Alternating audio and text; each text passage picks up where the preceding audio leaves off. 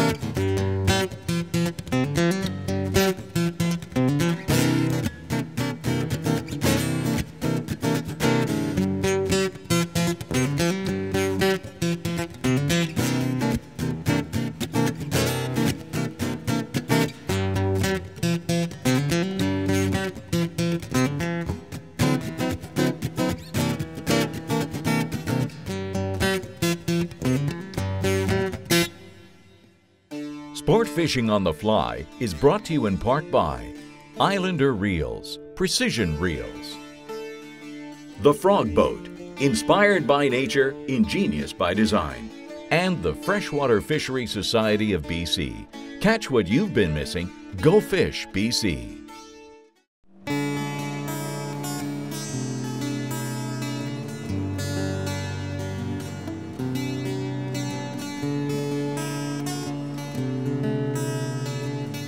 Dwayne's got me on this bizarre setup. See, I do know how to use one. Just trying it out. Gonna go to the dark side for a bit. We're gonna let her go straight down. Because at this time of year out here, we're trying for the walleye, rainbow, everything. Everything we have the opportunity for. Hatches have kind of stopped, so it's perfect timing to get the old spinning rod out, give it a go. So what am I doing? When do I stop? When it hits... There, I'm on the bottom. Then just jig it. You bring it up a little bit off the bottom, and then tap the bottom on your down stroke there. And if you lose touch with the bottom, open your bail again, because contours change, right? I've lost touch. Oh, there we go. Okay. And if you feel anything, a pause, a bump, set the hook. Set the hook. It could be a rock, but at least you're in the zone. Spinning guys, eh? Gear guys. He's got me turned to the dark side. I love it. Nope. Bottom. Almost a double header? Bottom. Yeah, so just pick this one up here just as we're drifting. Just bouncing the bottom with the, well, my favorite color is yellow. Don't much change much. And we'll see how big he is. It doesn't seem that big. Fighting pretty good. These are really good eating. Oh, he's not bad, Don. Not bad? Not bad. So we'll have to go through a little bit of the technique here. What do you want, net? Sure, that's good. All right. The net right there. Thank you. Just put him in the net. This is the first walleye of the day. How's he look? And we're going to keep these, right? Yeah, we're going to keep these. We're not going to catch and release the walleye today. No. No, they're good eating. Fillet them up nicely and really good to eat. That's why you've got me doing the dark side technique right now. Yeah, we got Don on the jig because we're fishing for our annual walleye harvest.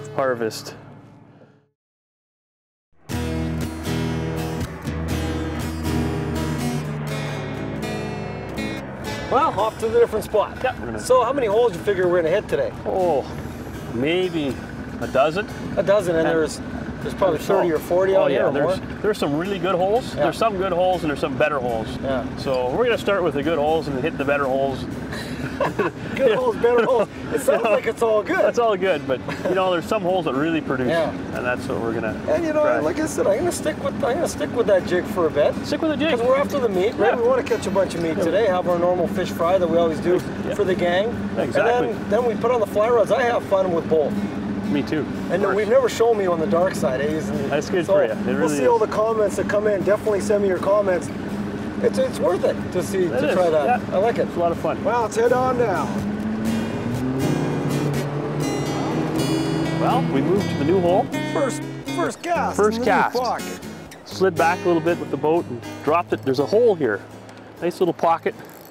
And that's how it should be. I mean, we should be getting into these walleye. Where there's one, there's more. Okay. So, and this feels like a bigger walleye. Again with the jig. Nice. You know. Hey, get the meat. Get the meat. Right. Double header. Good job, John. Wow, are they ever in here? Yeah, they're stacked. So we should catch our limit fairly quick today, I think. Wow, it's good. And then I'm going to change over to the fly rod. Like I said, this is crazy. This would be a perfect spot for the fly rod method. Okay. It's kind of sandy take down that out here. right now. Sure, but there he is. There, look, I got a little guy. There's mine. Oh, this guy's is this a return? Oh, he is now. No, He's got off. He's a little small. Well, you got a good one. When we know they're this size in here, you don't mind losing a little guy. There's a good one. These are perfect size eaters, this size here. A couple pounds, nice fillets. The hook just popped out. We're fishing barbless for the walleye too, because that's the regulations on the river. Nice fish, Dwayne. That's gonna, good size. We're gonna put them in the live well. So there's no water in here right now. They're just a storage area for them. Jeez, first two casts, bang, bang. Bang, bang. Bang, bang. You don't have another one yet. I'm about to recast. Reset. I'm still liking my jig though. Look at this. I can still cast. Look at that. You still have it. That's awesome. It's like riding a bike, you don't forget. Give it another hour, then I'm changing over to the fly rod. We'll show everybody the technique, and we're going to show everybody wet line technique for walleye. So it's going to be a full sink line, fairly stiff rod so we can plant the hook. And it's a real good way to get them too. There's a lot of fish that take it on a little bit of movement, so we'll get into that technique a little bit later. Absolutely. But this is kind of fun, catching all the meat. It's a nice day on the river. Oh, there we go. Going. See? Just like that. There's nothing to it. Oh, this one's got some meat, Dwayne. This one feels good. Yeah, this seems pretty good. This is weird. Trying to bring a fish in with the gear. You can put a lot of pressure on them. Little ugly stick rod, and you can put some heat on them. I love it.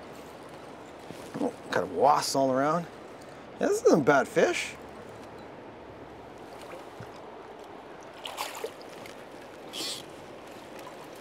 All right. Good job, Don. It's not bad. Hey, that's perfect. good size. That's a good eating size. Like Dwayne said, look at barbless hook just falls out. It's really nice. That's another nice eater. And again, reminder to grab the fish above the, like in by the pecs. Yeah. Because these spines are very sharp. Yeah, nasty. And look at the teeth on them. The teeth are sharp, and the gill plates are very sharp, so you can actually hurt yourself. So grab them and kind of numbs them a bit, and well, you know what I need to do? I think it's time. I'm putting the gear rod away, going to the fire rod. And we thought we'd show everybody the gear a little bit today. We've never really done that on the show, but again, we're out here fishing walleye, trying to catch the meat, and it is a great technique. Just a basic setup. Your favorite, wasp. Your favorite color is yellow. You know, yellow, like you said. What way to jig? So half ounce. Generally. Half ounce jig, get you down. You know, I'm using probably 10, 12 pound test. You don't have to be, you know, it's just normal spinning gear. So when we come back, getting the fly rods out. Should be fun there too. Yep. I don't even know what kind of rod I have here. It's a fly rod of some kind. Hardy Demon, 9'5" weight. Okay. Ooh, that's a good one, Dwayne. Look at the 5 weight, like, and I planted them hard this time, really hard. But look at this, look at the bend in this rod. I should have an 8 weight. I really should have a heavier rod for these walleye, because once they dig down, they're tough. Oh, got a little. I'll just drop it in the water. Okay. Oh yeah, look at it. Well, that's a good size too. It's a nice fish. My hook's in there. Yeah, just got your, there, you're free. Good. You're free. Oh, and he's just in the mouth. But look at that, not a big fish, but look at the bend he puts in this rod. Oh, that's pretty good size, Dwayne. Yes, nice. That's, again, perfect eater. All right. Okay, look at the fly. Look at the fly just sitting right in the that's a perfect eater, that size. Yeah, we like those. Barbless hook, but look at how easy this comes out. I mean, look at where I'm hooking them. I've got, and these are my big salmon hooks. Like, look at the size of that hook. It's a big hook. Yeah. Oh, and well, you know, it is. It's had a lot of fish though. See, and I tie the little nub. We'll go to the bench right after this, and I'll tie you one up. But see, I put the little stripper so the rabbit doesn't get flung around. Very nice. Yeah, and we'll tie you up a similar pattern. But there's another good eater. It is. Good job. So that's the third or fourth one I've lost now, or got in. Like, that's the first one I got in. But I've lost 3 or 4 nice ones like that, only because, and I made the big mistake. I went with a 5-weight rod when realistically, planting these fish with a bigger hook, I should be using probably a 6 to an 8-weight. Maybe explain a bit about, you know, what you're looking for in a pocket, because I mean, we've got our favorite pockets, you've got your great holes, but we're always kind of looking for seams, aren't we? Yeah, we're looking for seams, like, and not really fast water, kind of a slow moving current, like a back eddy, water that comes in on a bit of a push, but not too quick, but just slowly sliding through. But we're feeding, we're fishing, we're casting into the back eddy, allowing our fly to sink, but we're kind of fishing that kind of dead zone. That's right, yeah, right where the main water column, and then it goes slack. Yeah. So right at that seam line is where you're catching and that's where they're stacked. There's got to be, you know, how many fish? They're just stacked in there. They're stacked there. There'd be hundreds probably. Could be. Because I mean, I've tagged, once I changed over, I've tagged 5 or 6 in a row. That's right, and that seems to be working better than the jig. It is. Yeah. It's working better than the jig, because every time I'm bringing it back, maybe it's because they want the movement. A jig, you know, you're on the bottom. They're looking for patterns that size. It imitates the bait fishing here, which are dace and sculpin. Yeah. So why not? Yeah, makes sense. Fly fishing. I'm going to switch over. Darn right. See where he hit that? Yep. That could be a rainbow. I think it is. Yeah. I think I got a nice little rainbow on there. Not a little rainbow either. Looks like a good size rainbow. Oh yeah, nice bowl. You can get rolling here, Dwayne. You got I cast a little further out in the flow. I think I got a nice rainbow on here. What is that? Is it? Yep. Yeah, it is. Well, you know what? Let's take a look. Yeah, it's a nice bowl. Oh yeah. There we go. Nice rainbow. Jeez, look at that. It's all around fly. Look at that. And the bow hit it out in that water. You're in the bottom lip, barbless hook. We'll let that guy go, obviously, the rainbow, but look at that, nice fish. Yeah, nice bow, eh? Yeah. That's a nice fish. Perfect. Ha! You know, I decided to cast a little further out in the fast water, so I cast out in that faster water, let it swing back, and the big bow hits it. Yeah. What an all-around pattern. Yeah. Well, you know what we're gonna do? Let's go to the bench. Go to the bench. Tie something up. That's unreal.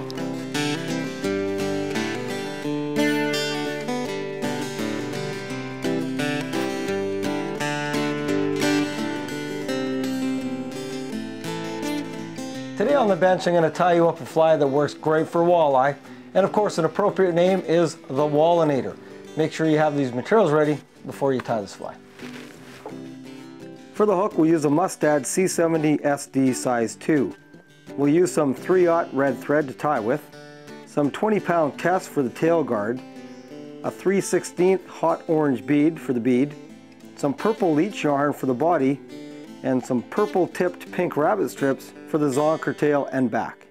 The first step to the fly is actually putting the bead on, and when you put the bead on, there's a big hole and a smaller hole. Make sure the smaller hole is pointed towards your eyelet. That's important. We're going to take our 6/0 or 3/0 thread, red thread, and tie it on and get a good base layer built right to the back of the hook. Now take your 20-pound test and cut off a piece about 2 inches long. We're going to tie this in as what I'm calling the tail guard, so that the back rabbit strip doesn't flop over and get hooked up all the time. So tie this in, form a loop on the back. So extend it back, you know, 1.5 inches, and then tie around and tie it on nice and solid.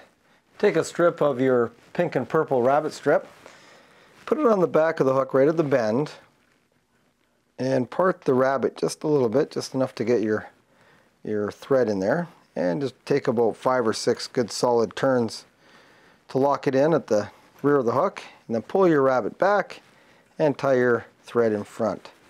And this is where we're going to put the body in the next step.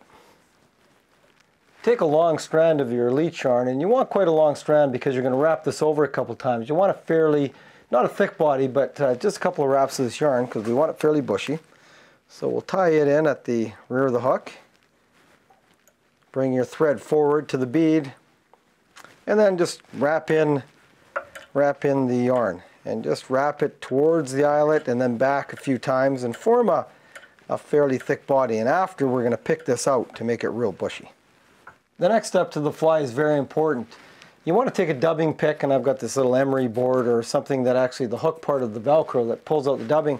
We want to pick out the body. Those walleye really like a lifelike look in the water, so before we wrap over the final stage of our rabbit onto the back, I want to pick out some of this dubbing so it streams back. The last step to the fly is take our rabbit that we had and pull it forward now to form the back, and you want it right to the back of the bead. Tie our thread over and finish off right behind the eyelet. You know, take a few good turns and do a whip finish to finish it off.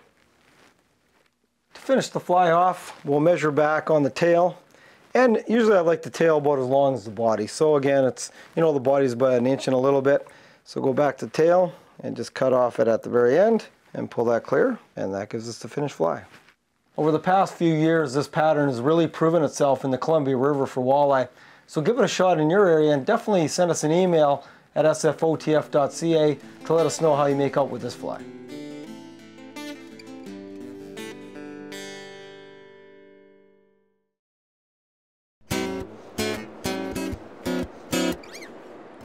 Okay, here's another one. Look at the bend of the 5-weight, you know. Fun. Yeah, it is, because I've got to just power them. I got to make sure they don't get off, because they can shake those barbels such like nothing.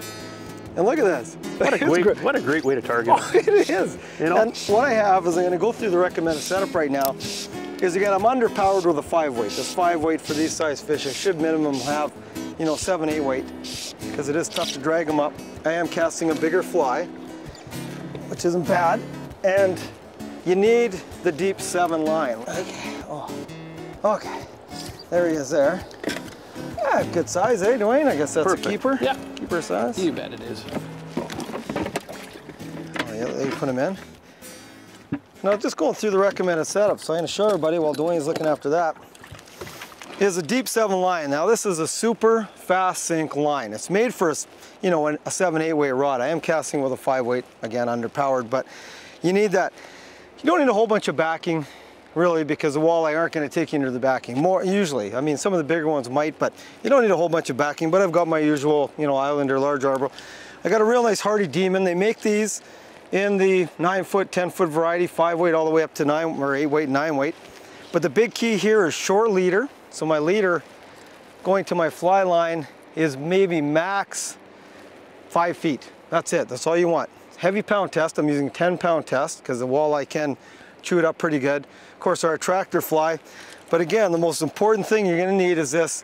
Rio makes it. There's other fly companies that do make it, but it's a real super fast sink. It's called a Super 7, real fast sink fly line. So if you don't have this, you're not going to get to the bottom and you're not going to catch the fish. Simple as that. So make sure you've got the Super 7 fly line or a similar product that gets you down the bottom, and you're going to catch some fish. That thing took line, Dwayne. Could be a good fish. Look at this 5-weight rod. It's got it just bent him, just keeping the heat on him so he can't get off. You know, I know I'm not going to break my tippet, but if I take any of that slack off and I don't utilize this rod, that fish is going to get off because those barbless hooks just get chucked like nothing. This has got some meat to him. I don't know. You can never tell until you get him up, but he sure hit hard and he took a line out. What tippet do you have? I got 10-pound tippet on. Very good then. Yeah. Oh, jeez. Man, he's fighting good. Look at him go. Yep. Man, how big is this fish, Dwayne? Hard to say. He's in the current. Yeah, he's in the current. But he's chunky. He's bigger than the last one, I think. He is, yeah. Try to get him on the reel here. Oh, look at that, man. That's why. Gotta have the 8-weight rod. You know, and then you don't have to worry about losing them. This is nice. Decent. I'm thinking he's pretty big. I gotta believe he's big. Yeah. Oh yeah. I'm thinking this guy might be in the 4 or 5 pound range, maybe. Oh, Dwayne, look at him. Look at him down there. Oh yeah, he's good. The 3-4 pound range. Yeah. Okay. Yeah. Going. Oh. Oh, that's a big wally. That strained the 5-weight rod, didn't it? Did it ever? How big do you think that guy is? That's a decent sized wally, isn't it? Yes, it is. It's about, I don't know, just guessing, 4. And you know he's pretty big because he actually took line. He even got in the current, and that guy took line on me. You gotta watch those teeth, like right in the corner of the yap, you know, right there. And it's barbless. It's just kind of, oh, there it is. There. It's around my hand there. There we go. Arm. Yeah, what is that guy? He's got 4 or 5? Yeah. 4 pounds? For sure. Yeah. Well, that's some good fillets. Nice, that's a nice, look at the teeth on these guys. Nasty, nasty teeth, big eyes. Oh, they're just voracious. So I'll get out of your way, let you put them in the hole here. Put them in the hole. In the hole. Well, thanks for the great day on the water. Always a pleasure to have you. I know, It's we always great. have a lot of fun. Yeah. We had the, you know, this time of year, as Dwayne said in the intro, it's early September. It is a very tough time on any river. I think any river or lake, it's what I call the dead season, right? You got those, the heat of the summer, the fish aren't up, you really got to work for them. But if you hit a river and it's generic to the Crow's Nest, the Bow, you know, the Columbia like this, the elk, the same area, it doesn't matter which river you're fishing, you get those hot waters and you have to adapt. And that's what we did today. We had the luxury of fishing for walleye, which we spanked them pretty good, right? We went down deep with the wet line. We actually got a rainbow. Not much dry fly. You know, we could sit out here until dark. That's probably when the dry fly will happen. We'll see some action late, but... But one thing about the Columbia, too, when people come out, is they've always asked me when the best seasons are. Okay, if the Columbia is open year-round, so to me, March, April, May, phenomenal. Like outstanding fishing, big woolly buggers, big streamer patterns, great fishing, big fish. June, July, dry fly, right? Indicator and dry fly, it's some of the best you're ever going to have for big rainbow. Right. August, what do you say about August? Walleye, right? Well, yeah. The time mid-August comes, the caddis flies have slowed right down. And it's time to go down. You know, it's warm, whatever. You can come out and enjoy yourself. It's nice warm water, right? Catch a few fish, it's good. September cranks again for some of the dry flies, still some of the late emerging mayflies, and the hoppers get real good. And then October, November, all through the winter, big time streamers again. That's right. So it's just a great fishery. You have the luxury of being out here all the time, and so do I. That's right. And it is. We talk about all the time being the best fishery in the world. To us it is. It's our home and it's great water. But if you want to get a hold of people to come out here, get a hold of Dwayne for sure as far as a guide, Mountain Valley Sport Fishing. At kootenaiflyfishing.com. And of course ours now. Everybody knows, have seen our website at sportfishingonthefly.ca and also sfotf.ca. The big revamp. Kale, our web guru, has done a phenomenal job. All those videos, all the daily blogs, we're having a blast presenting it to you, and I hope everybody's enjoying it. But today, it was all in the Columbia. Remember, when you're out here, take care, conserve our waters. Give this lad a call. Take you out fishing. I'll have a lot of fun. It gets you into fish. We'll see you next time when we take you sport fishing on the fly. Okay, gotta get the hat all straight here. Want more information? Visit us at sfotf.ca. To watch all our latest Sport Fishing on the Fly episodes and to order Sport Fishing on the Fly merchandise, head to www.sfotf.ca. And if you would like to book an adventure like this one shown, head to ontheflyadventures.ca and book yourself the trip of a lifetime.